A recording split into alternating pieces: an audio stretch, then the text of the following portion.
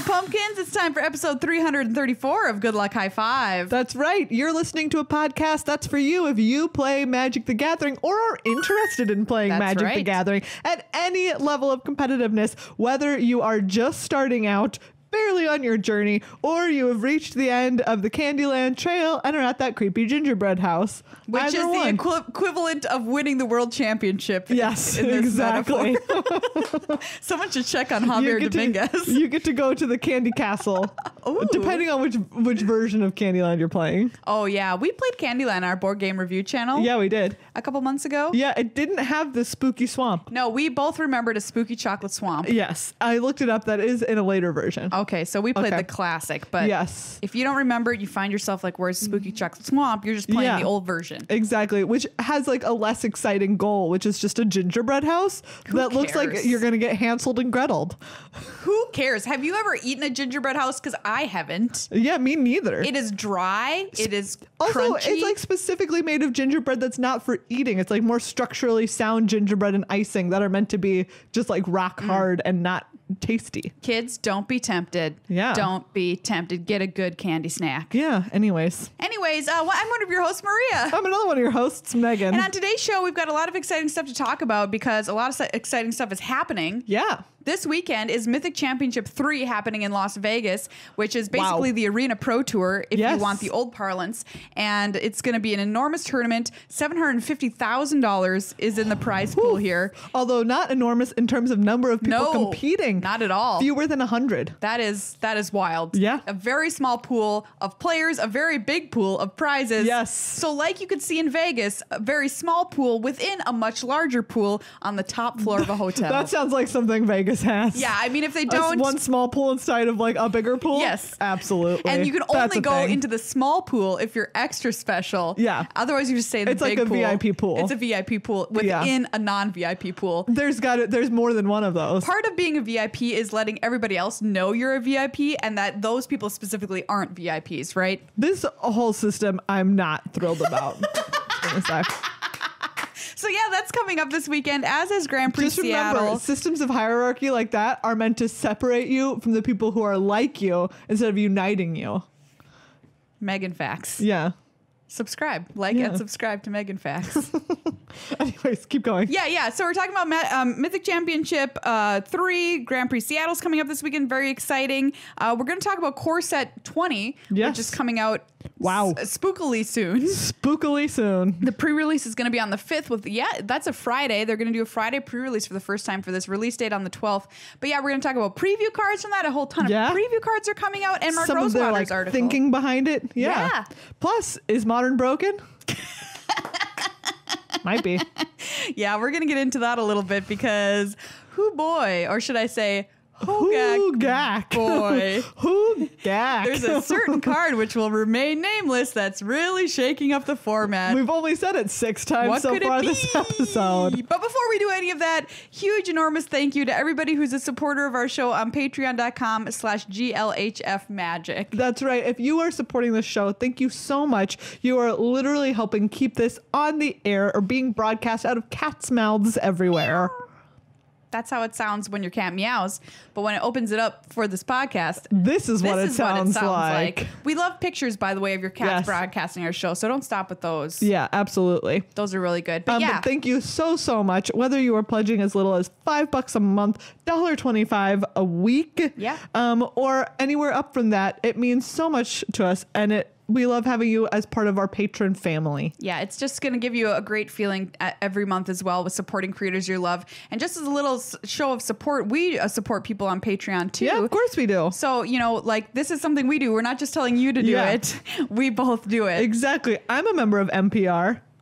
Which is larger in scope than podcasting. They're not on Patreon, but same concept. Exactly. Same idea. We support Limited Resources on Patreon. Yeah. We support Scryfall on Patreon and some other creators as well. So just consider that. We're not just sitting out here telling you to do it. We are walking the walk, talking the talk over here. Absolutely. Thank you as well to our sponsor Card Kingdom, cardkingdom.com/GLHF. Currently, you can get a GLHF token if you say good luck have token with your order. Just a great place if you're shopping for singles. Maybe you've seen some new modern decks. And you're like, I need to get my hands on some of these modern cards. Yeah. They will ship them to you like that. And if you want to playing them in just a handful of days. I know, their shipping is so fast. If you want to get the ball rolling on M20 as well, think about that. Getting a box pre-ordered or something to draft with your friends. I know that's a super fun thing to do. We do it all the time. And M20 is a great set for players to learn Magic with. So if you've been wanting to get somebody into the game, think about using Card Kingdom for that. They also have beginner decks that are fabulous to teach new people with. And like Megan said, ask for a token, ask for a sticker, and use our affiliate link, cardkingdom.com/GLHF, to do all of these things so that you know that that you love us and they love us, and it's a giant love circle on HBO. Which is what I call a donut. You go for the donut joke. I go for the late night cable joke. Yeah. I feel like that really encapsulates our personalities. Yeah. Yep.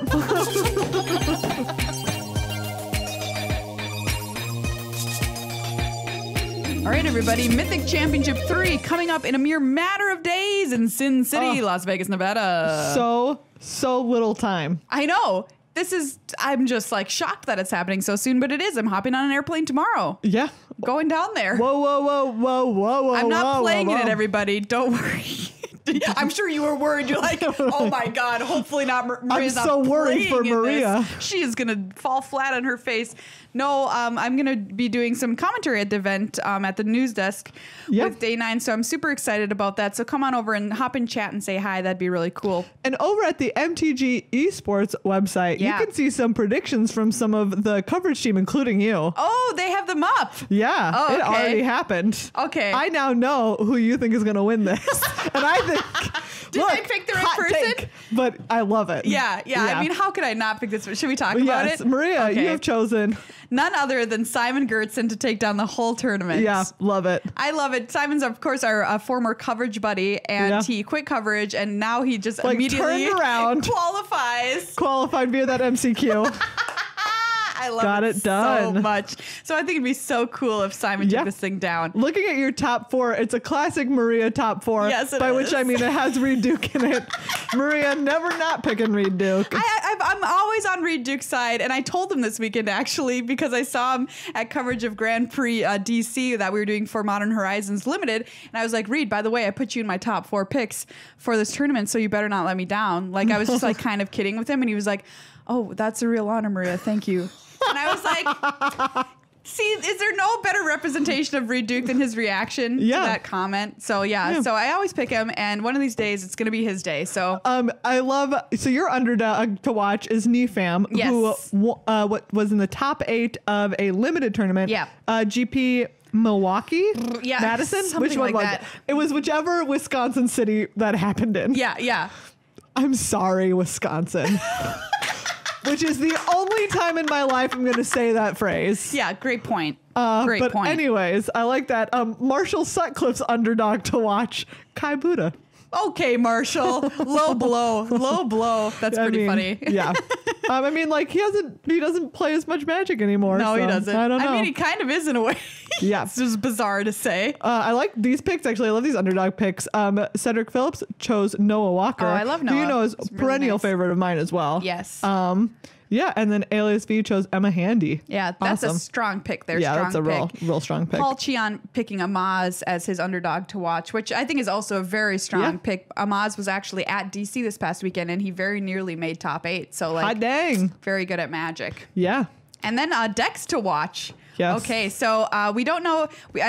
I'm gonna go. I'm not sure if they've published all of the deck lists for the players yet. Okay. But these decks that we picked here as decks to watch are in fact being played in the tournament. Yeah. We do know the decks. And Paul Cheon picked Simic Nexus.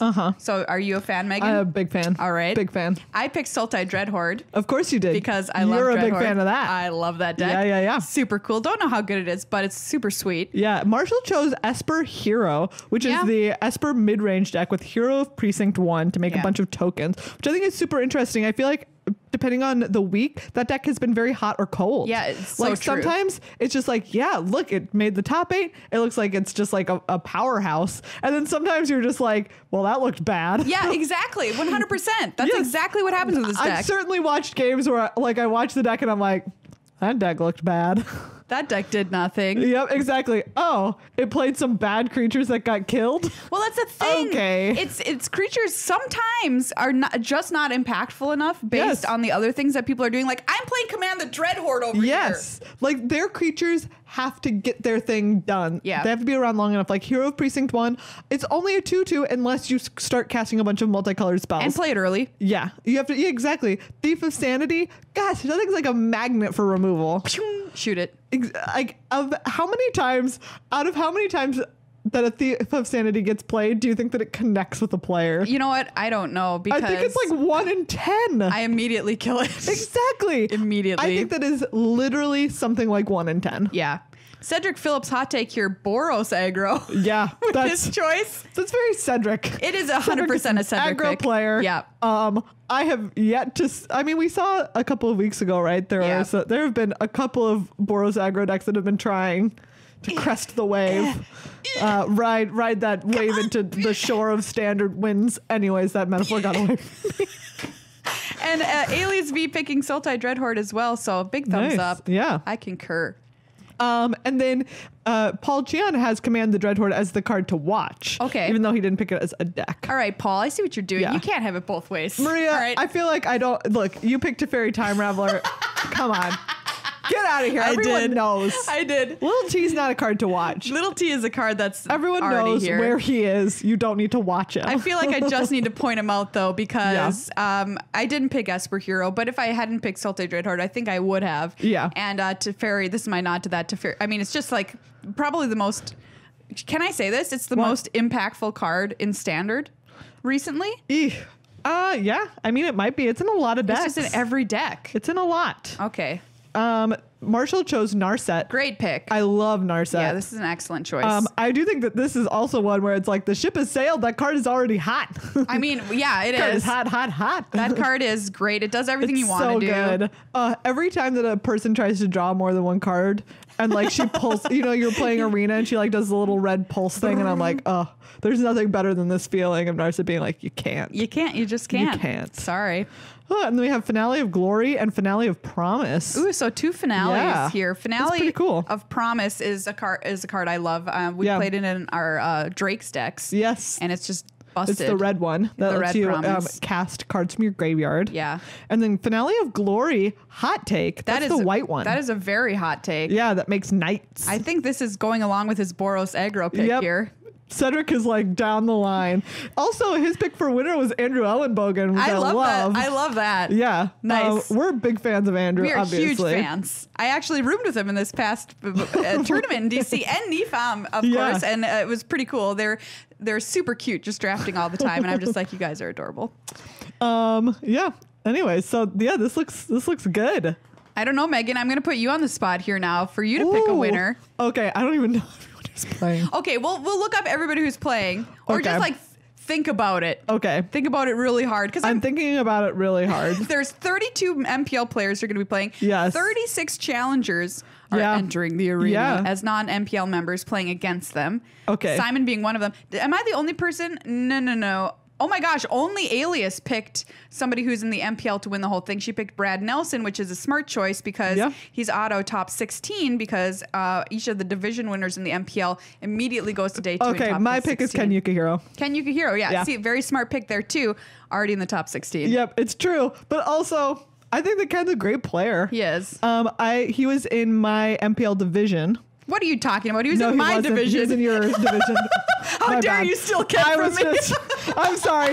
It's because I watched him in your division. He was great. He was my favorite player to watch. Exactly. I feel like I loved watching his game so much that in my head I was like, he was in my division. You literally stole Ken from me. How rude. I'm sorry. Well, point is, he's great. Yeah. I love watching him play. He plays interesting decks. He does. Great. That's what I love seeing, like that new innovation week to week, very nearly from Ken Yukiro. He only brought mono red the last 2 weeks, which is essentially 1 week because he couldn't change decks in between those 2 weeks. So yeah, I'm on board with that pick. Yeah. So super exciting stuff coming up in Vegas. I picked for my top 4 Simon, Brad, Ken. So I have Ken there and Rita, as we mentioned. Do you have any other predictions of people who are going to do well? Ooh, I think that Emma Handy is going to do well. Yeah, I agree. Yeah, she's just like a stellar player. And super excited for this tournament too, which I do think goes a long way. Oh, 100%, for sure. Like I said, I'm always a fan of Noah Walker. Yeah. I'm super excited to see him play in this tournament. Yeah. So those are my underdog picks. Well, if you think you know who is going to take this thing down, and in fact think you can properly name the top 10 players in this event, wow, do we have a contest for you? Yeah, we do. So we've got a contest through 1,000 Leagues. So thank you to 1,000 League for always running these contests. They're super great. You can go in and draft your 10 players that you think are going to do the best in the tournament, and we're going to pick. Well, we're not going to pick the winner. They themselves will sort out the winners and the losers of this tournament, and then whoever scores the most points in our draft will win a fabulous prize courtesy of us, Card Kingdom, Ultra Pro. And all you have to do is go and click on the link in the show notes or below this video to enter, but make sure you do it before Friday this week because Friday morning's too late. Everything will have started. So yeah, congratulations to the people who have won this contest from us last time. It's super fun. And yeah, try your hand at it this time. Yeah. Oh, we have here a little metagame breakdown. Oh, excellent. Okay. So there are 17 players on Esper Control. That is an enormous number. That is a huge number of players. And this is interesting too because these deck lists, by the way, had to be submitted a couple weeks ago, I think. And Esper Control was just cresting as becoming a popular deck after being a complete nobody for a few weeks. For a few weeks there, it was pretty bad. It was actively bad. 25% of the field. Interesting. There are 12 MPL players and 5 challengers on it. Okay, so super interesting. I really need to see where this goes because it was terrible, was just becoming good. Will it stay good in this field? Then we have Esper Hero at 9. Okay, that makes sense. Which is 6 MPL players and 3 challengers. Is it Phoenix with 9 as well? But that's 2 MPL and 7 challengers. I mean, Is It Phoenix is definitely more of a challenger style deck, I would say right now, at least in the current metagame. But it's also a super fun deck and can get you dead out of nowhere. It is. It's pretty cool. I've enjoyed watching it. Yeah. Bant Ramp. All right, here you go, Megan. The 8 players, 4 and 4, which this is interesting because this did well at a couple of tournaments. Yeah. But hasn't also been doing great since then. Right. So part of me wonders, it's like, oh, did this deck like have its day? And then it was just now, like, bye-bye. Exactly. And these people had to submit it. And now they're like, oh no. Preserved in amber. Exactly. And it's a little time capsule. Then there's 6 people on white aggro, 5 on mono red aggro. Okay, get out of here. Not a lot. Yeah. 3 Gruul mid range, 3 Simic Nexus, 2 Sultai Dreadhorde. Come on. 2 Grixis Bolus. Yeah, and this is a deck that's kind of been climbing up recently too. Do you know, I have to say, every time I play against it, I'm like, this deck is cool. I like it. It plays both Nicol Bolas the Ravager, which is him in his little dragon form. Who flips into a big planeswalker. Oh, you look just like him. Yeah, and then also him as a dragon god or whatever. Just hanging out. Being real cool. Being super cool. Yeah, the deck's powerful. A Jund Warriors. Yeah, so this I'm interested. Spicy. It's pretty much Gruul mid-range, right? Except, wait, it's Jund Warriors. That's what I said. Hold on. I just have to double check. I was assuming it was Gruul Warriors. No, which I have that was played. you. I'm wiping off your glasses. Yeah. Who knows? I don't know. A Celestia tokens and a Simic ramp and a Bant mid-range. Interesting. Okay. Yeah, I'm super excited. Bant mid-range, only 1 player when if you had wound back time a few weeks ago would have been like everybody playing it. Yeah, with that Oketra, God Eternal Oketra. Yeah. That card is hot. Well, that seems like a pretty good spread. I am really surprised by the number of control decks. Yeah. Specifically Esper Control being the only flavor as well. Yeah. But it is a nice diverse set of decks. So hopefully it remains that way throughout the tournament. We don't see like Esper Control just crushing everybody and taking things over. Yeah. Well, there you go. Coming up this Friday, if you want to watch it, Friday, Saturday, Sunday on twitch.tv/magic. It's going to start at 8 in the morning Pacific time. So bright and early. Get your butt up out of bed and get in a chat and hang out for the Mythic Championship. And remember to play in our, what do I want to call it? Oh, yeah, that's the word, draft. Play in our player fantasy draft. What's that word? What's that word that we never use it in Magic? That we never, ever talk about in Magic. We never use in Magic. Oh.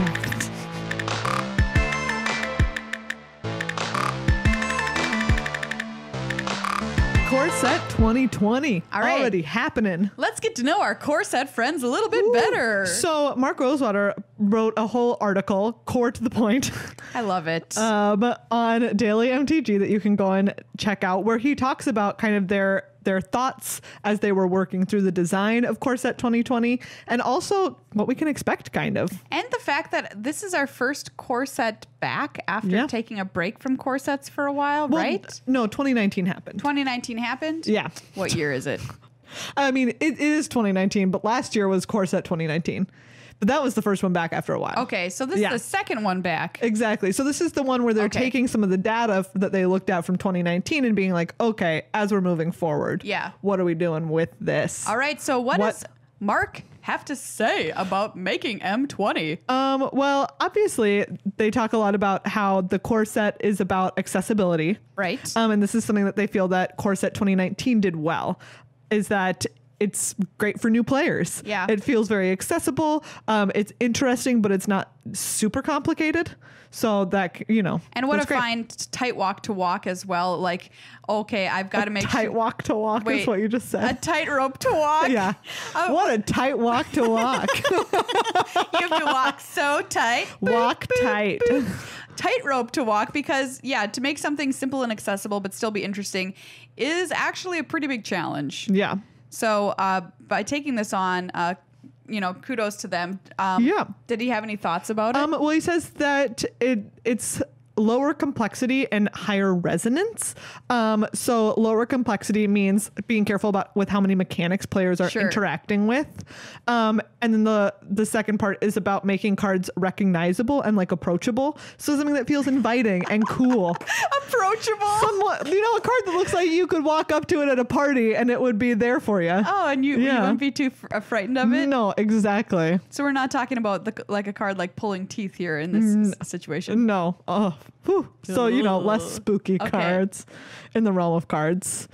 So they also talk about there's not any non-evergreen keywords. Okay. So you won't see new mechanics.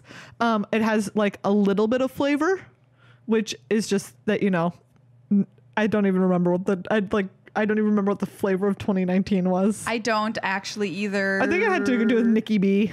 Yeah. It kind of talks some about Nicol Bolas. Yeah, and oranges was full of flavor, so I remember that. Exactly. And then 5 monocolored planeswalkers. Okay, yeah, so that makes sense. one for each slice of the pie. So yeah, if you have a friend or somebody who wants to get involved in Magic and hasn't been for a while, this is a great entry point for them.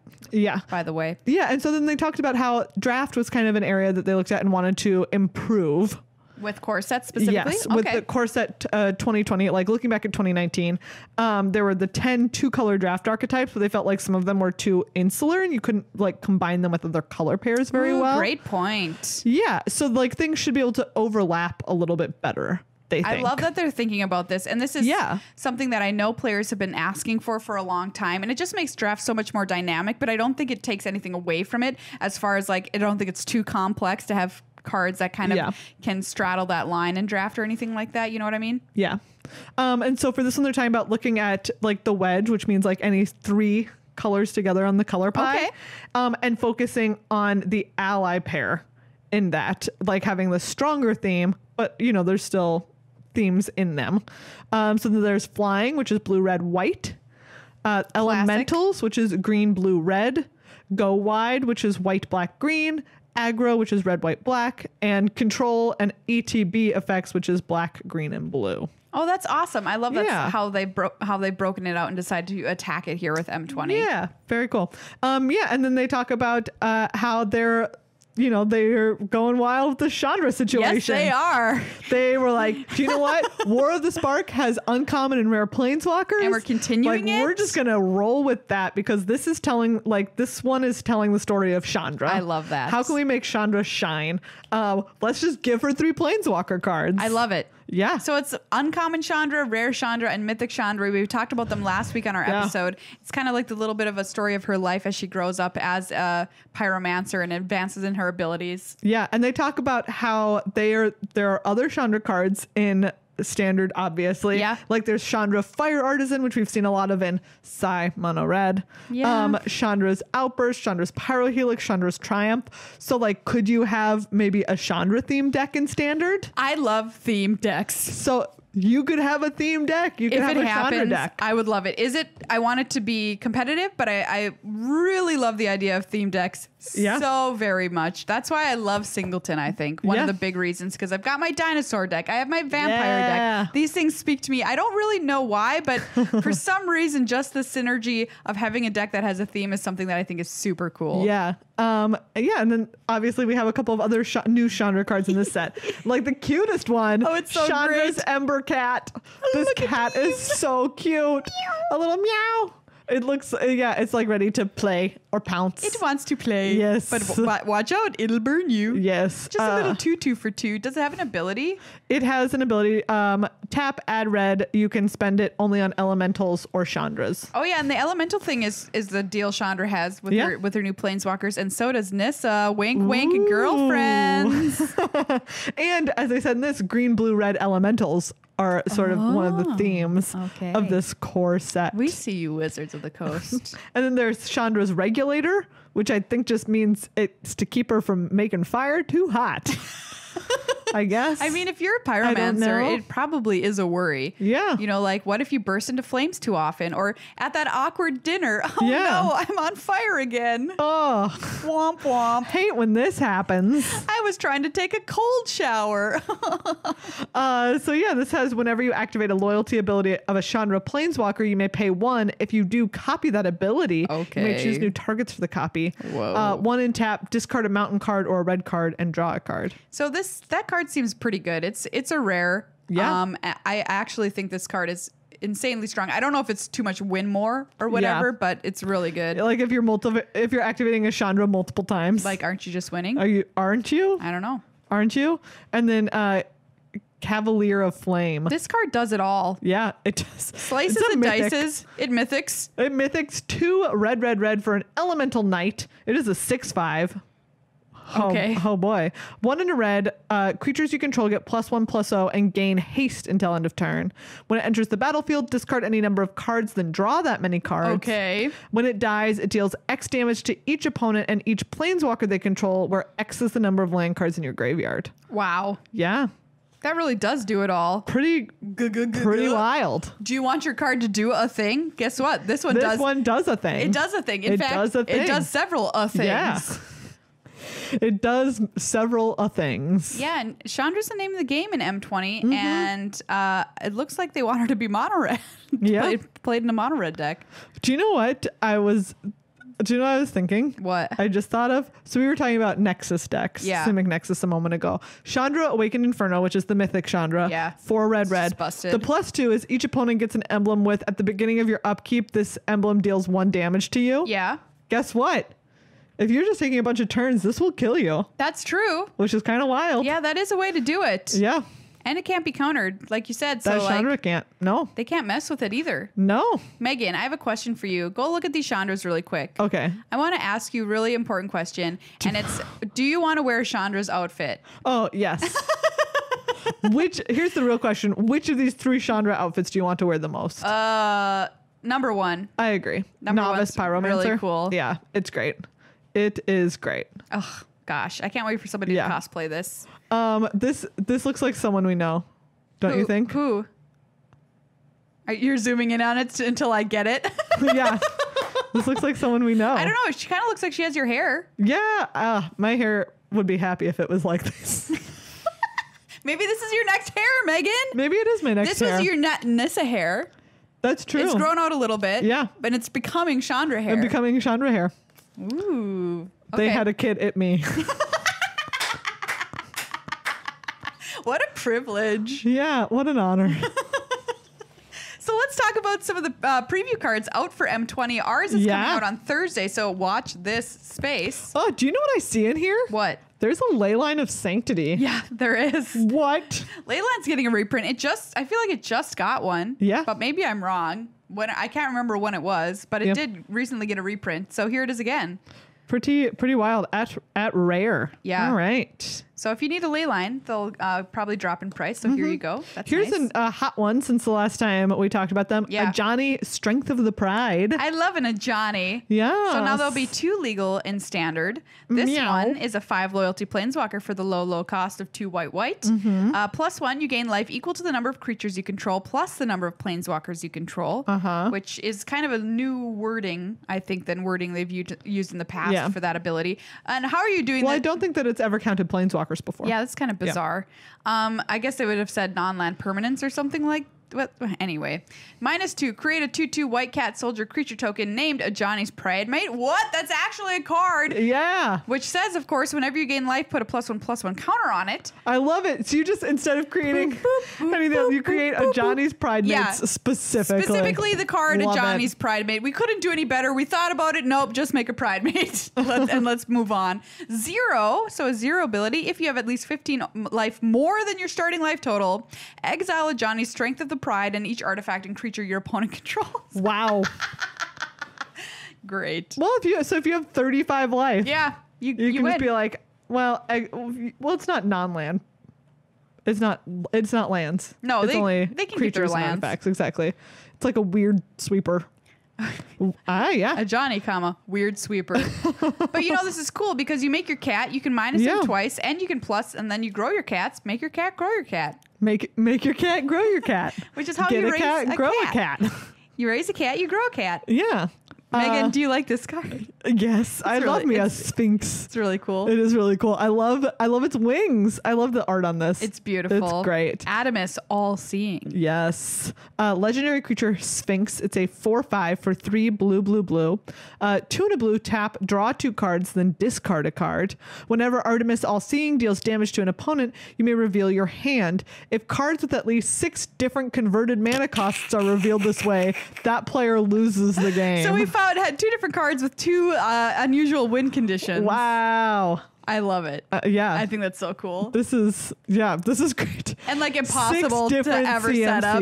But what? Maybe in limited, but in constructed you could totally do this. You have to have 6. What if you two of them have the same? I mean, then you don't win. And you need to have 6 cards in hand. Yeah. I'm just saying. If you're playing blue and you don't have 6 cards in hand, you're playing it wrong. I'm just saying this sounds hard. I know somebody will do it, and it'll be super cool. It's going to be great. We have Kaikar Wins Fury. Yeah, so this card playing, of course, right into what you said about Mark Rosewater's wedges.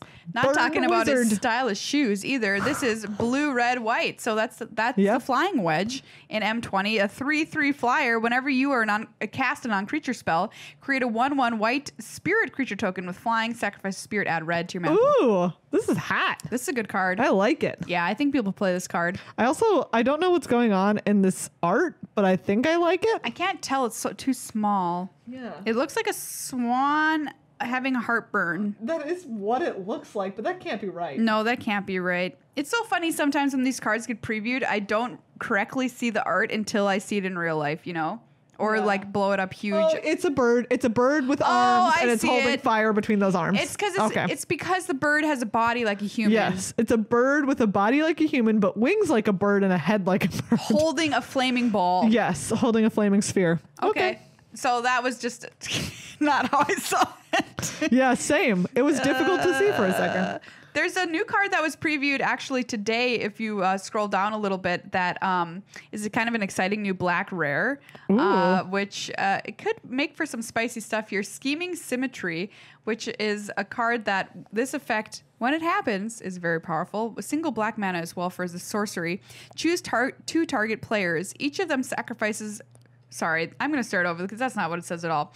Choose 2 target players. Each of them searches their library for a card, then shuffles their library and puts that card on top of it. Do you know what? I looked at this art and I was like, this art is wild and great. Art's Who awesome. Is it? Obviously, Seb McKinnon. Yeah, this art is fantastic. Card is so cool. It's like 2 weird, like old style like jesters. Yeah. It's like people, they look kind of like Guy Fawkes masks, but then also barristers' wigs. Yeah, I love it. Holding daggers at each other's throats. This art is so good. I'm calling it, this is my favorite art for Holy M20. cow. I can call it right now. It's so cool. It's really, really cool. And this card is super powerful. Play it in your 2-headed giant and win. Wow. Yeah, I didn't think about that. My 2 target players are me and my partner. Me and my partner. Deal with it. I love it. I love it. Yeah, very cool. Oh, I love this card. Octoprophet. It's a great little name. Common. Yes. One great name. 3/3. When it enters the battlefield, scry 2. Love me a scry 2. Yeah, Hill Giant Scry 2. Mm-hmm. Classic core set action right there. So great. Yeah. So just your bread and butter cards, but also interesting stuff happening with them, as we can see from just these previews we've already announced. And I think, like, a lot of people are like, oh, who cares, core set, it's not going to affect anything. I do think cards in here will affect standard. Yeah. Just from what we've seen even today already. I'm excited. Oh, I can't believe that we're seeing another set right now. I know, it's kind of wild. Yeah, but it's here. It's here. Woo. And if you're interested in catching previews and making sure you stay on top of them, you can check out the link in our show notes, which has links to all of the content creators who are previewing cards throughout the preview season.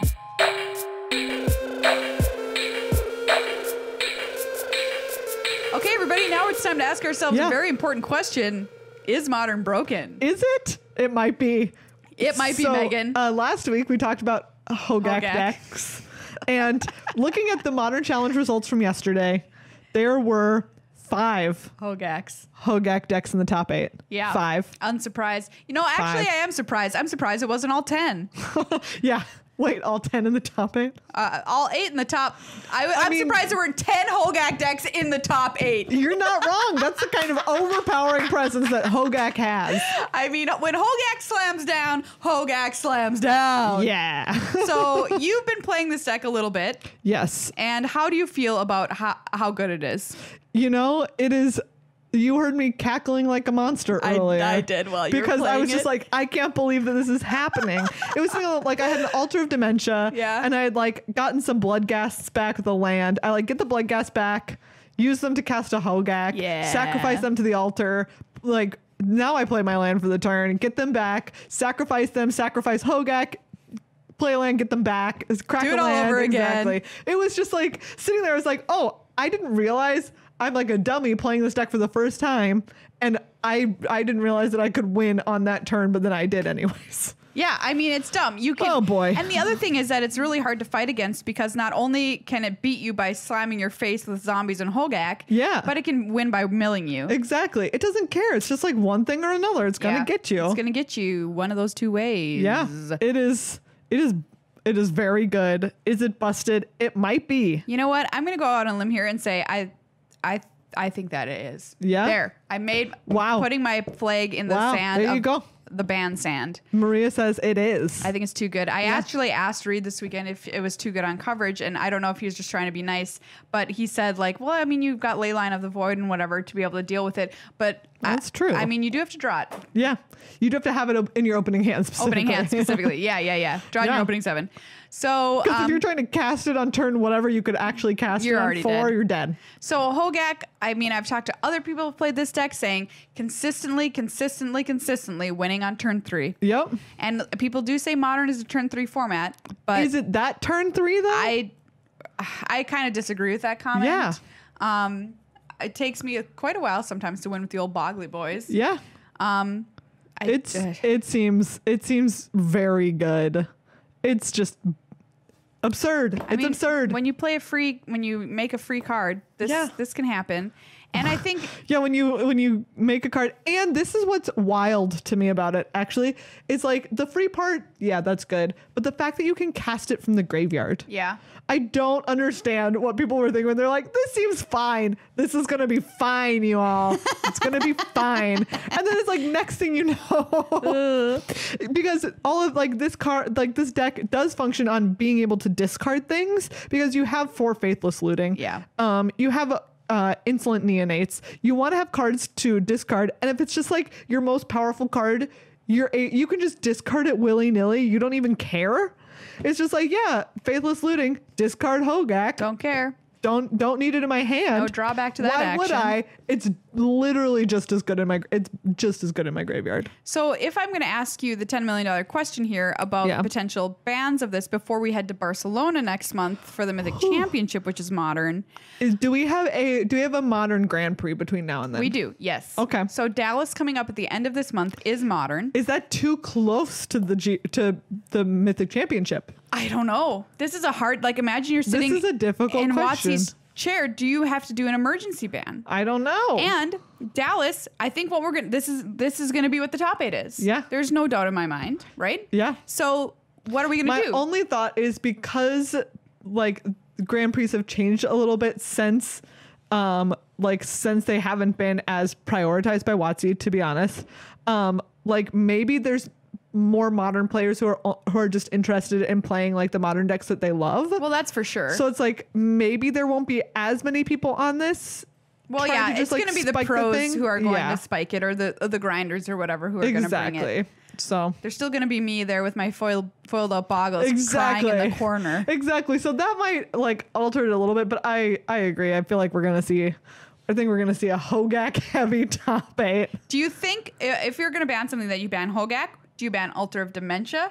Do you get rid of Faithless Looting, which has been in the conversation for a while now? I don't think you ban Faithless Looting, no. Do you want to take the Altar? If you take the Altar away, do you think the deck's still like powerful but okay?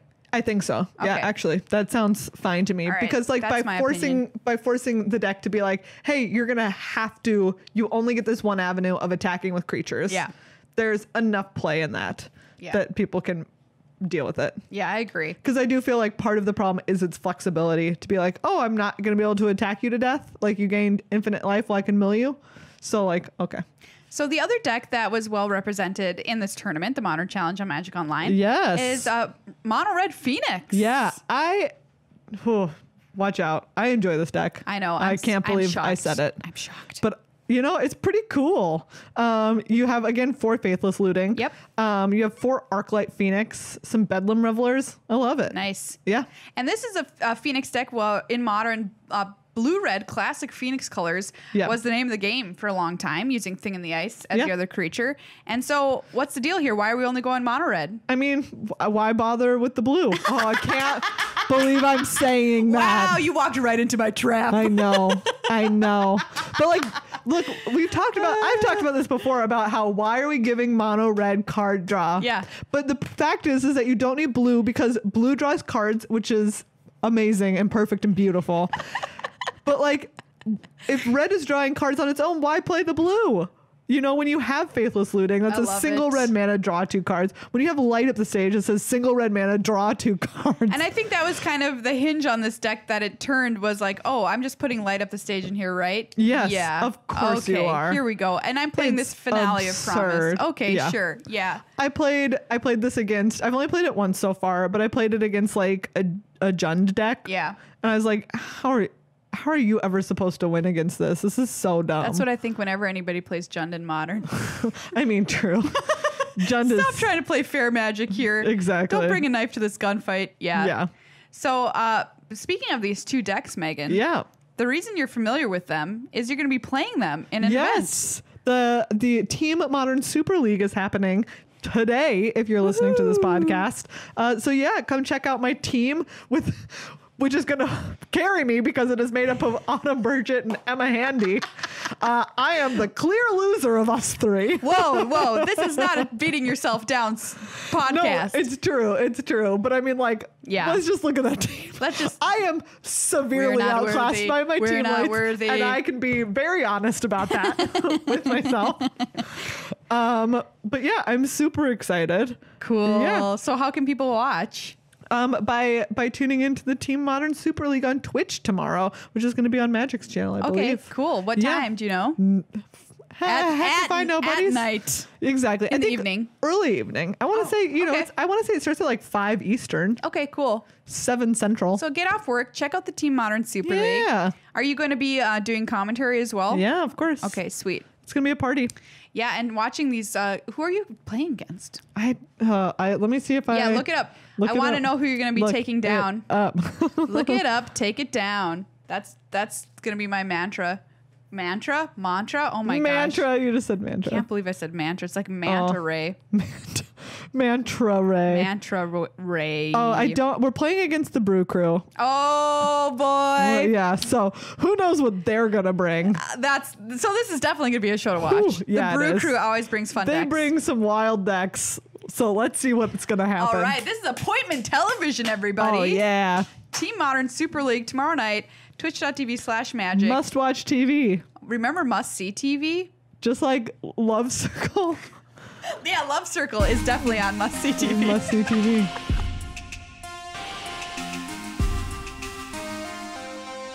All right, everybody. Time to talk about Ultra Pro. That's right. I mean, why are we talking about anything else when we have this banner? I know. We've got these cool deck boxes here that we're going to talk about, but just look at this banner. It is gorgeous. It is, in case you are listening and not watching, it is a banner that is of the art of History of Benalia. Which it's gorgeous. It's just gorgeous and was always made to be a banner, really, if you look at that card. I will say this, it's in my face right now. It smells weird, but... We just took it out of the package. It's fresh. Fresh out of the pack. I think if you hung it on your wall and didn't put your face right next to it, you're gonna be fine. The fact is that I'm putting my face right, like my face is on it.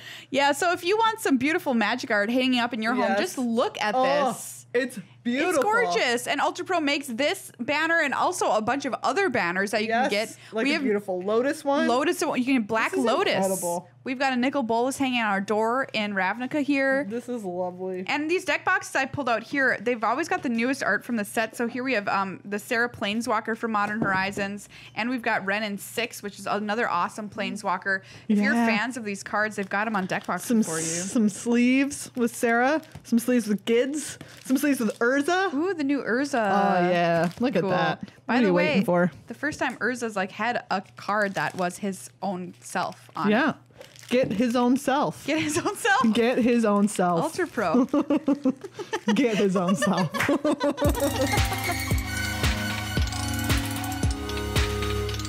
Well, everybody, that's this week's episode of Good Luck High Five. Thank you so much for hanging out with us. Party on, Party Pigs. Ooh, Party Pigs. That's cool. Domri's Party Pigs? Domri's Party Pigs. That's what we should name our Discord server. Domri's Party Pigs. Yeah. For as little as either of us has played Domri and identifies with him as a planeswalker, he's way down on the list. We make a lot of fun of him. Talk about him a lot. Well, I mean, how can you not? His voice on Arena is so Australian. It's so fun to make fun of. So Australian and so weird. But I can't decide if he's Australian or if he's Cockney. Yeah. Oh, I don't know. Honestly know what accent that is. Yeah, that's great. That's a great question. And he loves pigs and destruction. He's just meme. He's meme ready. Yeah. He really is. Did you say he loves pigs and I heard for a second construction? No, the opposite. I know, destruction. I know.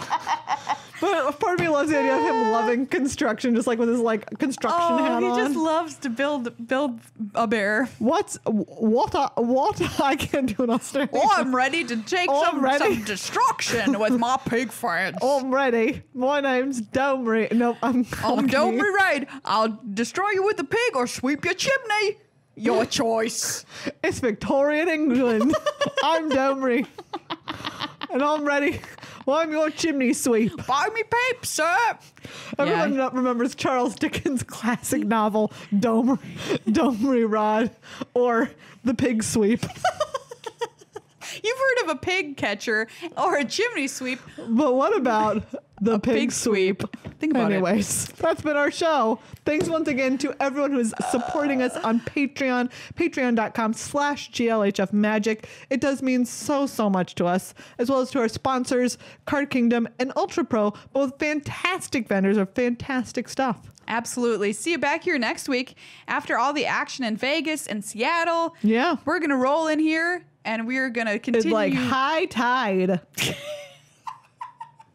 like a fleet of pigs. Boats. Oh, pigs? I said pigs? You did. Why though? Like a fleet of pigs.